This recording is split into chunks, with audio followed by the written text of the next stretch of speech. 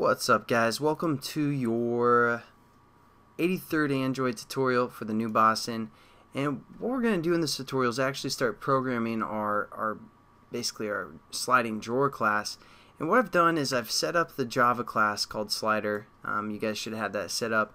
And I kind of just set up all the reference bridges because we have these 4 buttons right here, which I just gave them the IDs of handle 1, handle 2, handle 3, handle 4. And then again, this one has the actual handle ID, so keep that in mind. I also gave reference to the checkbox, and I set the Onclick Listeners by implementing the Onclick Listener and onCheckChange Listener. So set up our bridges or references to the XML. Then I set this checkbox, or the checkbox called checkbox, and I set the onCheckChange Listener to this. That's why we had to implement that. And I set all of our buttons the set Onclick Listener to our Onclick Listener that we implemented down here. And then what I did is I set up a switching case for our onClick method. These are for our buttons. Switching case just gets the ID if it's the first button. Here's that case, second button. We haven't really filled in that yet. I'm just setting up the basic framework for the sake of time. And then for our onCheckChange Listener, pass in this compound button for argument 1. We're just going to say, is that checked? If it is, we're going to do something here. If else, we're not. Now, obviously, we haven't done anything with the handle yet. With our sliding drawer yet. So that's what this tutorial is mainly about. I just wanted to kind of talk through what I've done so far, just so you guys aren't too confused there. So the first thing we want to do is set up our sliding drawer. So let's do that again within our onCreate method here. I'm just going to set it up real quick, and again it's called SlidingDrawer. It's a class, and we're just going to call this SD for sliding drawer. And then we got to import that, and then we're just going to say again sliding drawer, just like any other time we set up a reference. Find view by ID.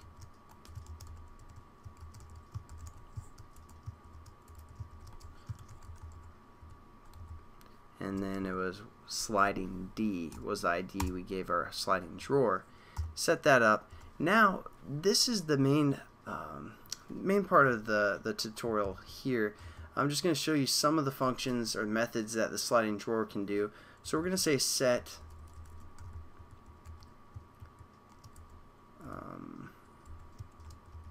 on drawer close, set on drawer close listener, on drawer open listener, and there's also a scroll listener for the drawer that you can do. Basically, we're just going to do one of those, but hopefully you get the concept of all 3 of those. That's just when the drawer closes. This is when it opens. So we're going to say this as well, and then we have to let our class implement that class. So we're going to say let slider implement on drawer open listener, and then we just have to add the unimplemented methods down here. So now we can just do something like media player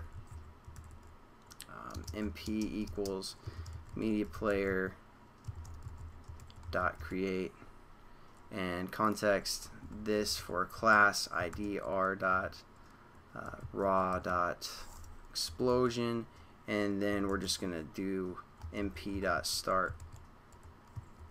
So now when our drawer closes, it's going to just start a explosion noise that we have in our resources. Again, that's not review, but that's just one of the methods that we can use. Now something else we can do is basically we can toggle our drawer through code. So let's say we hit the first button, we can say our SD slider, our slider drawer, which we called SD, we can say dot, and again we have to establish for above this onCreate method so our whole class can use it. So again we're just going to say SD there and define the variable above, and then we can do SD dot open,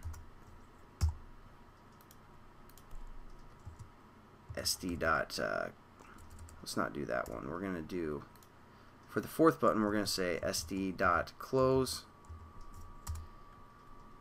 and the third button is just going to toggle it. Whether it's open or closed, it's going to toggle to the other option. So I mean, these are just some of the methods that we can use for the sliding drawer. Again, that's kind of what I wanted to show you guys. And then one other thing that we can do is if that box is checked, we can also do sd.lock, and that won't allow our slider or our handle to work. It's going to lock it in sd.unlock here.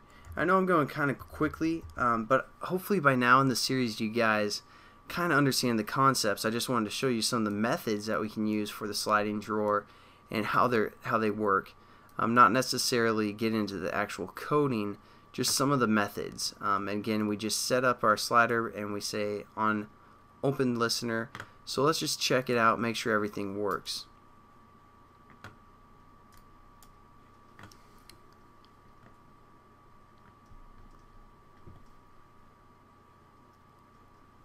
And at the end of the tutorial, I kind of scroll through the code one last time slowly so you guys can pause the video and catch up and write it if you guys are having trouble, but hopefully you shouldn't.